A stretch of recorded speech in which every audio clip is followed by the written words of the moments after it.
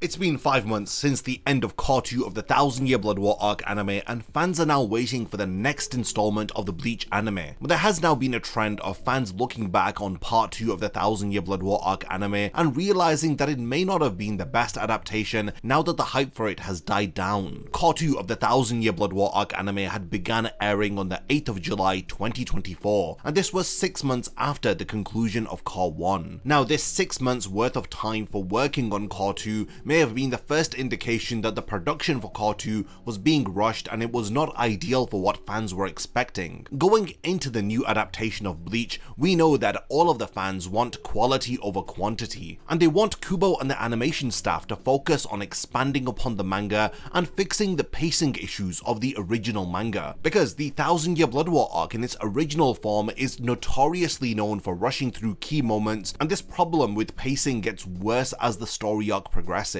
In this video, we are going to determine the pros and cons for Core 2, we are going to look at the fan backlash and how some certain fans have been treating animators on social media, and lastly we're going to compile everything together and determine whether if Core 2 was actually as bad as fans are now making it out to be. Discover the Undead Collection and be amongst the very first to join us on our journey over at getsuga.com. So Core 2 of the 1000-Year Blood War arc anime adapted 67.5 chapters worth of manga content, and all of this material was spread across 13 episodes. It had spanned from chapter 543 all the way up until the midway point of chapter 609. We had averaged at about 5.2 chapters which were adapted into every episode. Now this was a slightly faster pacing than what we had seen in Core 1, which was averaging at about 4.8 chapters worth of manga content per episode. Looking back on Core 2, there are some episodes that do appear to rush through some aspects of the story. This does appear to be understandable because Kubo and the anime staff were building up to an epic finale which featured heavily reworked material from the manga, and honestly the finale for Core 2 is unrecognizable from its manga counterpart. Core 2 had continued the trend that was established within Core 1 as comedic moments were cut from the anime. Any scenes that weren't really important to the plot were also omitted in order to streamline the story. This was all done under the supervision of Tight Kubo. Now everything appears to have been worth it because we ended up with several notable anime only scenes which ended up replacing some of the cut material from the manga. Now while Core 2 was wrapping up with its final few episodes that were left to air, animators were receiving death threats from fans on social media with how dissatisfied they were with Part 2 of the 1000-Year Blood War arc anime. Things got so bad that these fans were sending death threats and abuse to several Bleach animators, and it resulted in anime staff leaving Pierrot as they were fed up with working on Bleach because of the constant negative criticism from fans who were tagging them in Twitter posts. I'm going to talk about this later because fans are now once again messaging animators, and in particular the director of the Bleach anime, Tomohisa Toguchi, as they have been advising him to work harder and to make sure that Core 3 is not a disappointment. There is honestly so much that I could say, but before that I want to give my thoughts on Core 2 as an entire retrospective and talk about the pros and cons of this batch of 13 episodes that we received from July to September of last year. Now in terms of the overall art quality of Core 2, it has far fewer dips in its quality than in comparison to Core 1, as the staff have now become more acquainted with Kubo's art style, so the art is usually on model for a good majority of the time. Core 1 featured several episodes which were off model, like episode 1 or 8. So one thing that Core 2 is going for it is the overall improvement in art consistency. Another bonus is that the storyboarding for Core 2 is consistently better than Core 1. Now because of this improved storyboarding, it led to a lot of impressive and memorable scenes. For example, Kinpachi's meteor scene during his battle against Gremmy. It's hard to deny that the overall animation quality of Core 2 was more consistent, but this had come in exchange for lower quality animation. Unfortunately, we basically traded quality for quantity in this regard, which made it so that every fight was decent to look at, but less individually impressive. So to be honest, this could either be a strength or a weakness depending on how you look at it. Now, one of the most insane things about Core 2 was the amount of anime original content that they were able to squeeze into the 13 episodes. And I think some some of these anime original scenes featured a lot of Sakuga moments that I feel that Bleach fans should have appreciated a bit more. Now, I'm not saying that fans don't have a right to be disappointed, but I think that the prospect of having original anime only content is more interesting than just focusing on the quality of the animation. We had anime original scenes featuring Shinji's Bankai, new scenes between Uryu and Hashwald, and not to mention how these Zero Division were completely reworked into the finale of Core 2, as we even got to see the Bankai of Senjumaru, which was on nobody's radar. These were very unexpected additions that were made. Now, taking all of this into consideration, if fans are still dissatisfied with Core 2 of the anime, they can at least try to enjoy it for Kubo's sake, as he is working really hard behind the scenes by including all of these additional moments that weren't included in the manga. Fans who have gone to the Bleach art exhibition have seen the storyboards that Kubo had drawn for scenes like Senjumaru's Bankai or even Shinji's Bankai. He had literally drawn out page for page how Senjumaru's Bankai works, as well as the incredible Soul King flashback sequences that we've been seeing in Core 2, and it's evident that Kubo has performed anime staff roles here in order to heighten the enjoyment of Bleach fans. Moving on to some of the negative aspects of Core 2, it's undeniable that there were limited backgrounds and environments for the anime staff to showcase, as the backgrounds for Core 1 and the constantly changing atmosphere was one of the strengths for the first part of the 1000 Year Blood War arc anime. Part 2 of the anime limits this, and for almost the entirety of Core 2, we are stuck with a bland red sky and far less impressive backgrounds, which had overall lowered the quality of Core 2's aesthetic. It is painful to talk about all of this stuff, but if we're being very blunt and realistic, there was far worse CGI and visual effects overall in Core 2. This wasn't helped by the 6 months worth of production time, which had limited what the anime staff were able to achieve within this batch of 13 episodes. And this lack of production time is most visible in how worse the CGI and visual effects are. Now, in Core 1, the CGI was mostly good and it blended extremely well with their 2D backgrounds and characters, but overall, Core 2 had featured far worse CGI, with the worst offender being Seijin Komamura's Bankai form Dangai Joe. In addition to this, there was a lot of visually noisy effects that were used, and this is in stark contrast to how visual effects were utilized during Core 1 of the anime, with the visual effects in those first 13 episodes doing so much to complement the scenes in Core 1. I mean, some of the CGI textures that were placed upon effects in Core 2 were extremely loud, and it resulted in the actual animation of the episode being drowned out by these noisy effects. Some of the worst examples from this can be taken from Ichibei vs Yhwach, as well as Bambietta's Holy Form. The visual effects feel far less intentional on Core 2,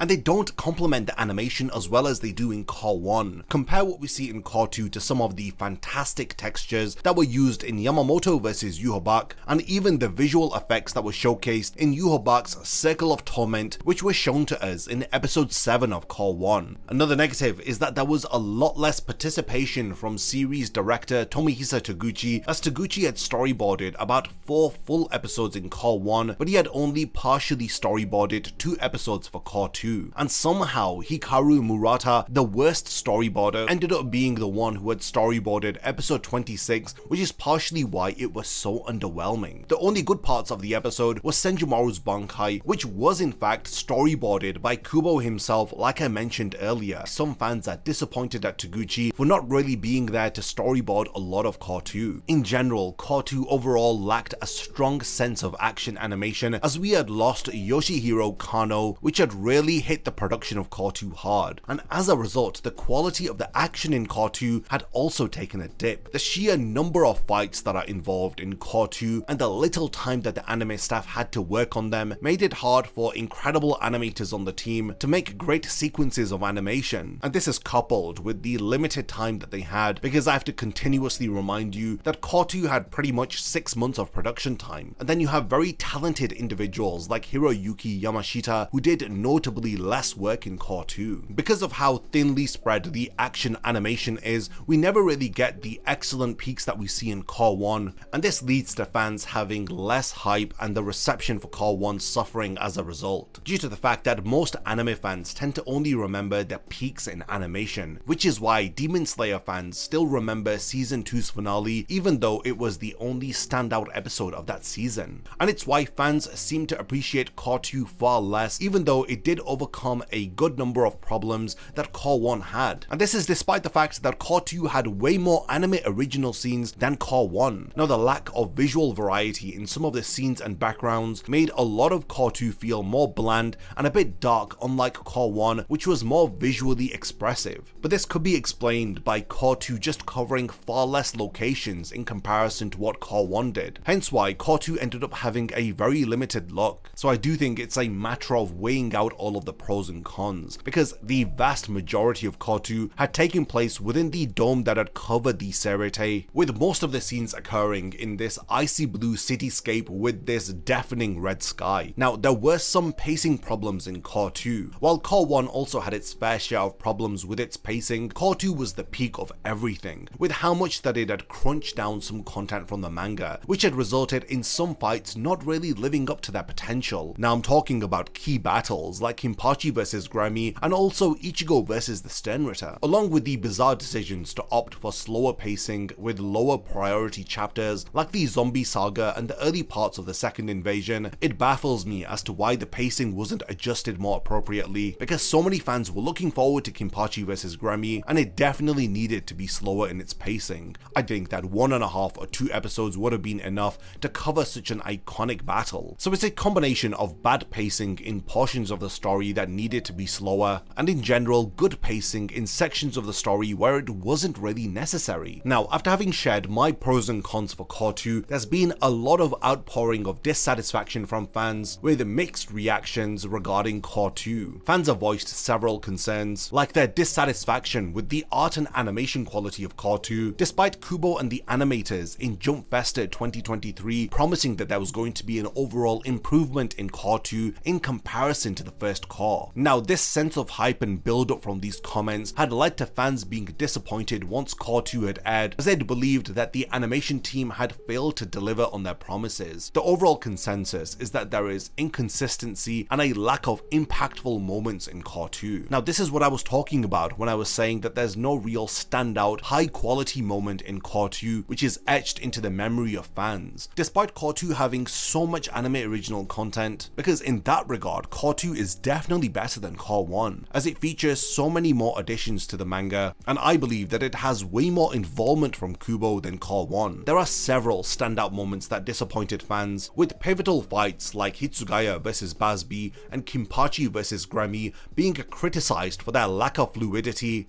as well as having rushed pacing and scenes that were entirely cut from the anime, which leads to these very important fights being robbed of their impact. Again, like I mentioned earlier, fans are also disappointed with the lack of detail in the backgrounds, citing the red sky as one of the main issues, comparing it to like a bland laptop wallpaper. But again, I don't know how this is the fault of the animation team, because this is just the setting of where the majority of Core 2 had taken place. Now, for an anime adaptation which had promised to build and expand upon the content of the manga, it is really disappointing when some of the moments in the anime rapidly progress through the story, leaving very little room for these iconic moments to breathe. I mean, the later portions of the 1000-Year Blood War arc are rushed within the manga, so I'm guessing that they're trying to rush through the first half of the 1000-Year Blood War arc so that fewer chapters are left to adapt in Core 3 and 4 so that they can include way more anime original scenes. I really do hope that this is the case, because there is no other way to excuse how much that they are cramming into certain episodes. Again, I don't know why they decided to cram such a vast number of chapters into the Kinpachi vs Grammy fight,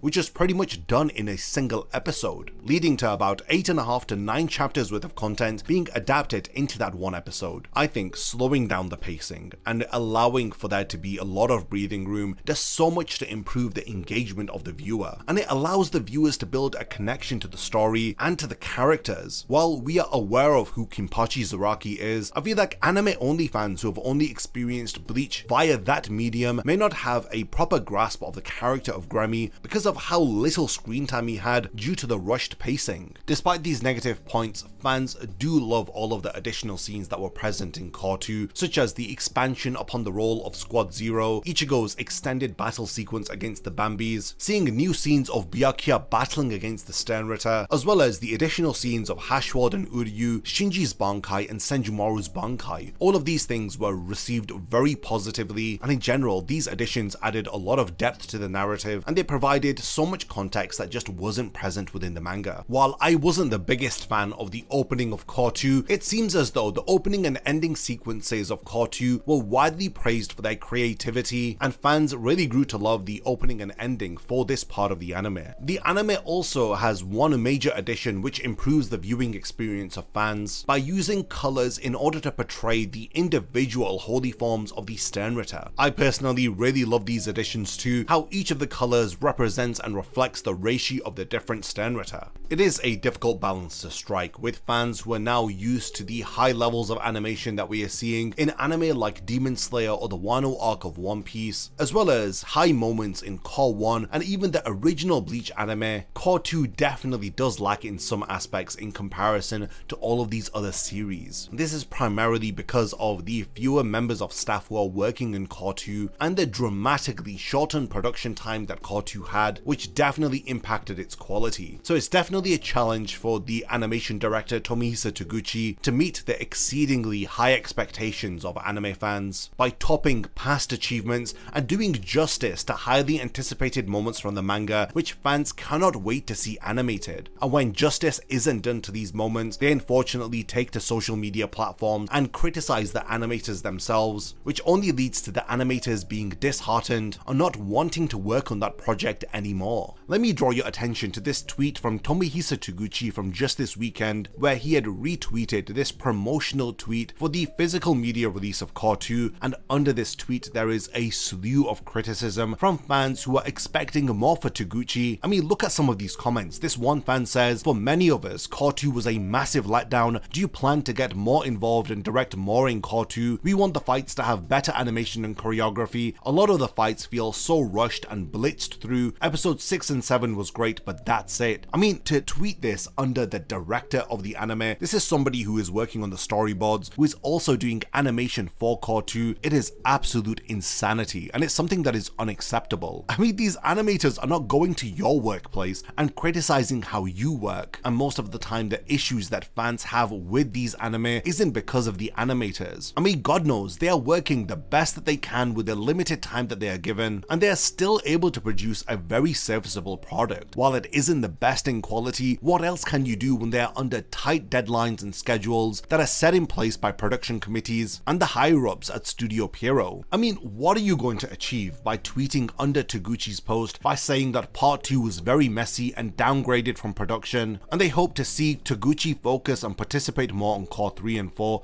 These people who are tweeting under the posts of anime staff have absolutely zero sense, and I think that they have very little workplace experience. These posts are just really offensive and they grind my gears, and I know that these people overall just want the Bleach anime to have better quality, but they're going about it in the wrong way. Look at this one tweet from this individual who tells Taguchi to just focus on Bleach. "We've waited for 10 years and we supported the franchise until the announcement of the comeback, so please do your job properly because Bleach fans deserve a great adaptation." This is absolutely wild. Why would you post this to the series director? If you're that entitled to think that your opinion really does matter and your dissatisfaction with the product needs to be expressed, just don't go about expressing it to the people who are tirelessly working on making this product be serviceable under the very difficult working conditions that they are under. You need to be expressing all of this criticism to Studio Pierrot higher-ups and to the production committee who are putting Bleach under this very tight schedule. But even then, don't expect anyone from Japan to listen to the entitled ramblings of Western anime fans. It just doesn't work like that. Whenever I see this kind of stuff, I'm very quick to call it out because it's absolutely unacceptable. Nobody should be messaging animators anything but love and support. On the plus side, there is a lot of positive improvements within Studio Pierrot, and I spoke about them in my latest Naruto update video, which I posted a couple of weeks ago, where we discussed that there is restructuring going on in Studio Pierrot as they are shifting from their old business model to this new one, which focuses on quality over quantity. And one major indication of this improvement is that Core 3 is not airing 6 months after Core 2. If that was the case, then we could expect Core 3 to air at the end of April, early May,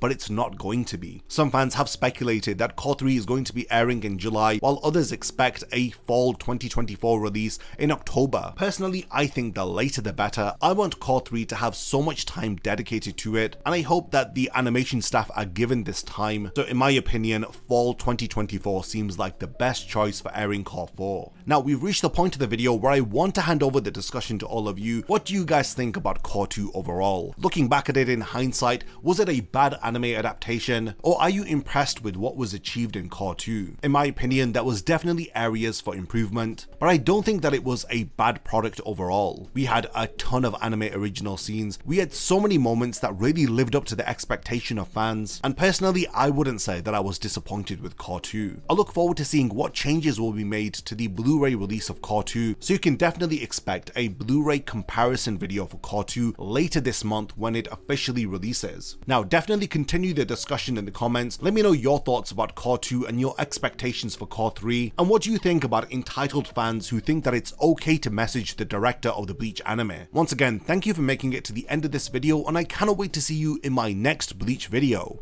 A massive thank you goes out to all of my amazing Patreon supporters for helping to make this video possible.